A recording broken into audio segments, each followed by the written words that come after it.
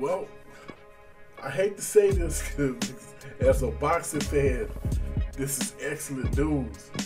But for Tszyu, goodness, your resume as of late is starting to look like a horror show. I mean, first, okay, Tony Harrison.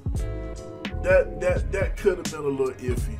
Tony wasn't exactly looking like Tony his last couple fights. But far as a name, that's a former champion. Then you go and you get in there and you're supposed to fight Keith Thurman. But that doesn't happen. Instead, you take on probably a tougher task. Oh, hell no! By getting in there with the Tower Inferno. That's frightening enough as it is. And you wind up coming out of there with the horrific cut to boot. Then to make it worse, your next opponent is Vergil Ortiz. Oh my goodness. Your rap sheet is starting to look pretty scary, man. One thing for sure, you can't say Tszyu is ducking anybody.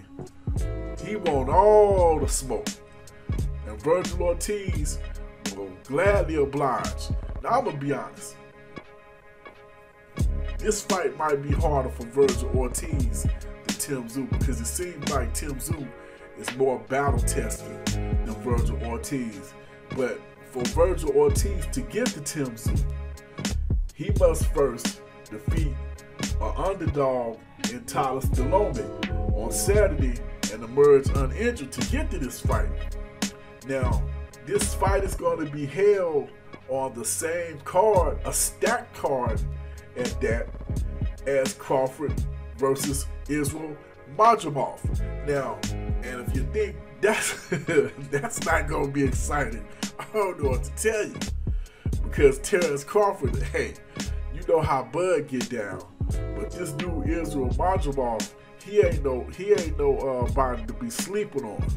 This guy comes with a lot of heat, a lot of power, flash power at that. This is going to be an exciting card. I can't wait for August to get here. And we got a lot of good fights between here and August. So, I just wanted to jump on here and put that out there. We got another banger on the schedule. Whew. It's going to be a hot summer, boy.